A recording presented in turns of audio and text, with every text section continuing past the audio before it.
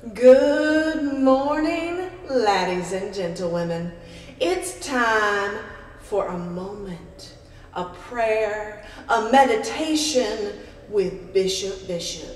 For those of you who don't know me, I'm a preacher of renown. Well, some people know me. Anyways, I'm here to give you a good word or two to make you feel a-okay, or perhaps to shake you up a little bit, to make you feel uncomfortable in your skin. So I suppose I want to do a little bit of everything. Can I get an amen? It's all right, you can do it at home. And if you're like at work or something, or at school, and you're really supposed to be doing something else, just whisper it. Say, can I get an a woman?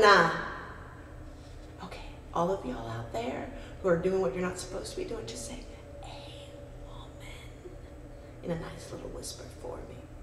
Come on, pretty please, give Bishop a little amen. You know you want to. So today, I got nothing particular to tell you. I just want to introduce myself and let you know that I'm going to be doing probably bi-weekly sermons about all sorts of subjects, from politics to the environment to sex.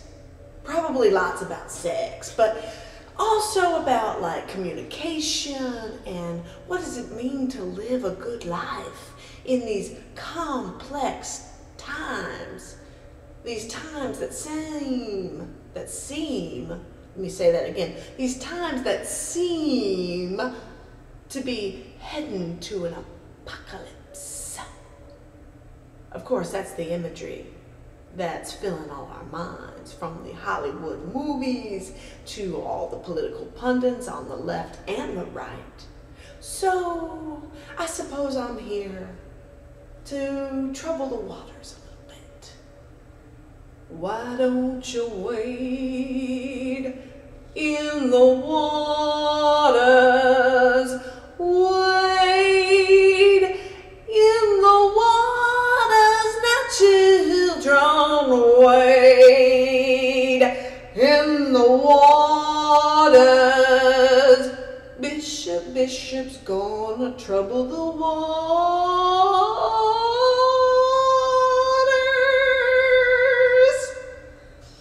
Well, I'll see you next time. The next sermon will be more structured and erudite and all that shit. But right now, I just want y'all to know I'm here for you. And I've got all kinds of good words for you, and a few bad too. All right. Take care and keep on keeping on.